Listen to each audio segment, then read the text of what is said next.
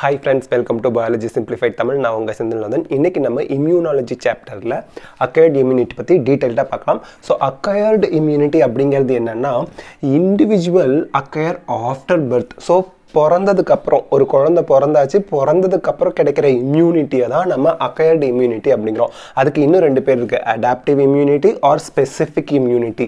அதுக்கு எல்லாமே ரீசன் இருக்குது. அடாப்டிவ் அப்படிங்கிறது நம்ம நமக்கு தகுந்த மாதிரி தகவமைச்சிக்கிறது, அதை தான் அடாப்டிவ் அப்படிங்கிறோம். தென் ஸ்பெசிஃபிக் இம்யூனிட்டி அப்படிங்கிறது என்னென்னா இந்த இம்யூன் சிஸ்டம் பர்டிகுலர் ஆன்டிஜனை தான் போய் கொல்லும். அதனால் இதை நம்ம இல்லை அதை இன்ஆக்டிவேட் பண்ணும். அதனால தான் இதை நம்ம ஸ்பெசிஃபிக் இம்யூனிட்டி அப்படிங்கிறோம். So it is specific and mediated by acquired immunity எது மூலமா செயல்படுது அப்படின்னா antibodies, lymphocytes or both. Antibody போய் ஆன்டிஜனை ஹார்ம்லெஸ்ஸாக மாற்றலாம், இல்லை லிம்போசைட்ஸ் போய் ஆன்டிஜன் இருக்கக்கூடிய மைக்ரோ ஆர்கானிசத்தை கொல்லலாம், இல்லை ரெண்டுமே சேர்ந்து அந்த ஆன்டிஜனை ஃபாரின் பாடிஸை கில் பண்ணலாம். அதுதான் இங்கே சொல்கிறாங்க.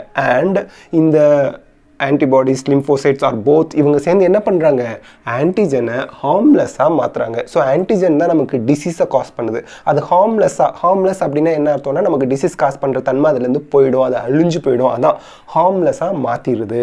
ஓகே, நீங்கள் இட் ரிலீவ்ஸ் ரெண்டு ஃபங்க்ஷன் இருக்குது. இந்த ஆன்டிபாடி ஆர் அக்வயர்டு இம்யூனிட்டிக்கு ரெண்டு ஃபங்க்ஷன் இருக்குது. ரிலீவ்ஸ் த விக்டிம் அப்படிங்கிறது யாருன்னா நோயாளி, victim of the infectious disease. So நோயிலேருந்து குணப்படுத்துறதுக்கு help பண்ணுறது first function. Second, it prevents further attack in future. So once நமக்கு இந்த அக்வயர்டு இம்யூனிட்டி வந்துருச்சுன்னா சேம் டிசீஸ், ஒரு பர்டிகுலர் டிசீஸ்க்கு எகென்ஸ்டான ஆன்டிபாடி அந்த இது நம்ம பாடியில் வந்துருச்சுன்னா ஃபியூச்சரில் அந்த சேம் டிசீஸ் வராமல் நம்மளை பாதுகாக்கிறதுக்கு, ப்ரிவென்ட் பண்ணுறதுன்னா என்ன, வரத்துக்கு முன்னாடியே தடுக்கிறது, அதுக்கும் இந்த அக்வயர்டு இம்யூனிட்டி ஹெல்ப் பண்ணுது. So these are the two functions of acquired immunity. Next basis of acquired immunity. Acquired இம்யூனிட்டியோட அடிப்படை யார் அப்படின்னா memory cells formed by B cells and D cells. D செல்ஸ்ங்கிறது D lymphocytes, so B செல்ஸ்ங்கிறது B லிம்போசைட்ஸ்லேருந்து வரக்கூடிய memory cell. இந்த ரெண்டும் தான் acquired இம்யூனிட்டியோட அடிப்படையாக இருக்குது. தென் components of acquired immunity. Acquired இம்யூனிட்டியில் எந்தெந்த செல்ஸ் எல்லாம் நமக்கு ஹெல்ப் பண்ணுறாங்க அப்படின்னு பார்த்தா specialised B lymphocytes, D lymphocytes, antibodies, இந்த மூணும் தான் அக்வயர்டு இம்யூனிட்டியோட காம்பனன்ட்ஸாக இருக்காங்க. தென் characteristics of acquired immunity. Acquired இம்யூனிட்டியோட specific characters என்னென்ன அப்படின்னு பார்த்தா first specificity. What is specificity? ஒரு பர்டிகுலர் டி லிம்போசைட், ஒரு பர்டிகுலர் ஆன்டிபாடி, ஒரு பர்டிகுலர் ஆன்டிஜனை தான் போய் ஃபைண்ட் அவுட் பண்ணி கில் பண்ணும். அதைத்தான் நம்ம ஸ்பெசிஃபிசிட்டி அப்படிங்கிறோம். இன்னொரு ஆன்டிஜன் வருது அப்படின்னா, இன்னொரு ஃபாரின் பாடி வருதுன்னா வேற ஒரு ஆன்டிபாடி போய் அதுக்கு ஸ்பெசிஃபிக்காக போய் அதை கில் பண்ணும். தென் டைவர்சிட்டி. டைவர்சிட்டிங்கிறது same thing. அதாவது thousands of antibodies, antigen, thousands of foreign bodies நம்ம பாடியில் இருந்தால் கூட அந்த 1000 different types of foreign பாடிக்கும் antibody produce ஆகி அத்தனைக்கும் டிஃப்ரெண்ட் கைண்ட்ஸ் ஆஃப் ஆன்டிபாடிஸ் போய் அந்த ஃபாரின் பாடிஸை ஆன்டிஜனை ஹார்ம்லெஸ்ஸாக மாற்றும். அதான் diversity. Different kinds of antibodies நம்ம பாடியில் இருக்குது. Next discrimination between self and நான் செல்ஃப். ஸோ டிஸ்கிரிமினேஷன்னா டிஃப்ரென்ஷியேட் பண்ணுறது. நம்ம பாடி செல்ஸையும் ஃபாரின் செல்ஸையும் டிஃப்ரென்ஷியேட் பண்ணுறது அக்வயர்டு இம்யூனிட்டிக்கு ஒரு கேரக்டர். Next memory. மெமரிங்கிறது என்ன? ஃபஸ்ட்டு நமக்கு ஒரு டிசீஸ் வரும்போது அதை நம்ம இம்யூன் சிஸ்டம் போராடி அதை அழித்து ஆன்டிபாடிஸை ப்ரொடியூஸ் பண்ணி கில் பண்ணி நம்ம குணப்படுத்துது.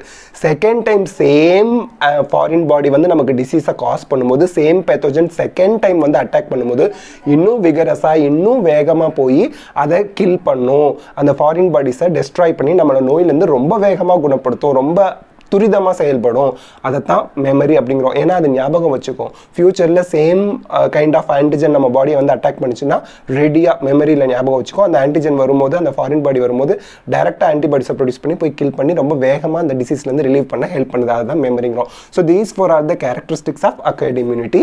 இப்போ நம்ம என்ன பார்க்க போகிறோம்னா இந்த specialised B lymphocytes, D lymphocytes, ஆன்டிபாடிஸ்லாம் எப்படி எங்கே இருந்து ப்ரொடியூஸ் ஆகுது அப்படிங்கிறத இந்த வீடியோவில் டீட்டெயிலாக பார்க்க போகிறோம். அக்வயர்டு இம்யூனிட்டியோட காம்பனன்ட்ஸ் எப்படி ப்ரொடியூஸ் ஆகுது, காம்பனன்ட்ஸ்னால் B cells, D cells, antibodies, இதெல்லாம் எப்படி ப்ரொடியூஸ் ஆகுது அப்படின்றத தான் நம்ம இந்த டயக்ராமேட்டிக் ரெப்ரசன்டேஷனில் பார்க்க போகிறோம். ஸோ ஃபஸ்ட்டு போன் மேரோவில் தான் எல்லாம் நமக்கு தேவையான antibodies, B cells, D cells எல்லாமே ப்ரொடியூஸ் ஆகிறதுக்கு காரணமாக இருக்கிற இடம் போன் மேரோ, எலும்பு மஜ்ஜைன்னு சொல்லுவோம் இல்லையா, அது. அந்த போன் மேரோலேருந்து நமக்கு ப்ளூரி பொட்டன்ட் ஸ்டெம் செல்ஸ் அந்த போன் மேரோக்குள்ளே இருக்குது. இந்த டாட்டாக வச்சுருக்கோம் இல்லையா. ஸோ pluripotent stem cells நமக்கு தெரியும். pluripotentனா என்ன? அதாவது pluripotent அப்படிங்கிறது என்னன்னா நம்மளோட அந்த stem cells வந்து differentiate ஆகி different kind of tissue cells produce பண்ணக்கூடிய capacity இருக்கு.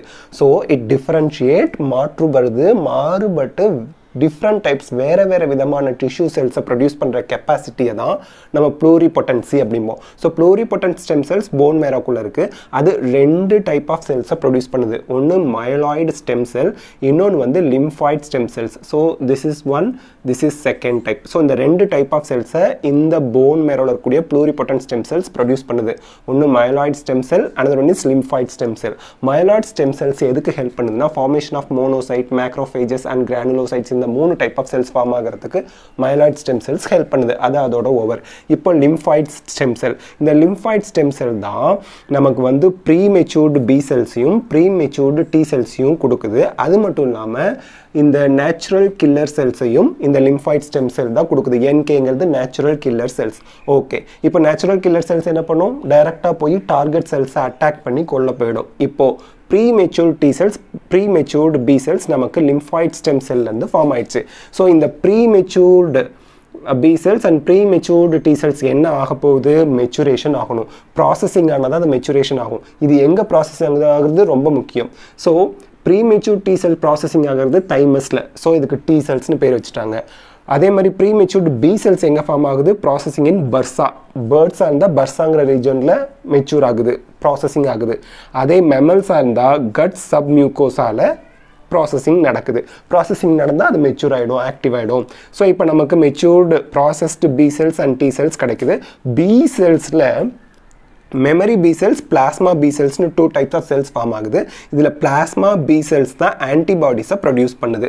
ஸோ ஆன்டிபாடிஸை ப்ரொடியூஸ் பண்ணுறது plasma B cells, மறந்துடாதீங்க. ஸோ இந்த B cellsலேருந்து ஃபார்ம் ஆகிற மெமரி செல்ஸும் plasma B cellsம் தான் ஹியூமரல் இம்யூனிட்டியை நமக்கு கொடுக்குது. ஸோ நெக்ஸ்ட்டு T cell வந்து த்ரீ டைப்ஸ் ஆஃப் செல்ஸை ஃபார்ம் பண்ணுது. Cytotoxic T cell, helper T cell, memory T cell. So இந்த மூணு டைப் ஆஃப் T cells சேர்ந்து தான் செல் மீடியேட்டட் இம்யூனிட்டியை நமக்கு கொடுக்குது. அதாவது T cell immunity சொல்லுவோம், இல்ல செல் மீடியேட்டட் இம்யூன் சிஸ்டம் CMIS அப்படின்னு சொல்லுவோம், அதை கொடுக்குது. So these are the components, humoral immunity and sell mediated immunity. இந்த ரெண்டு தான் main components of acquired immunity. So எங்கேருந்து எப்படி நமக்கு வந்து antibodies, B cells, D செல்ஸ்லாம் form ஆகுது அப்படிங்கிறத நமக்கு ஒரு ஐடியாவை கொடுக்குற மாதிரி இந்த கிராஃபிக்கல் டயக்ராமேட்டிக் ரெப்ரசன்டேஷன் இருக்குது. ஸோ இதில் உங்களுக்கு ஏதாவது டவுட் இருந்தால் கமெண்ட் செக்ஷனில் கமெண்ட் பண்ணுங்கள்.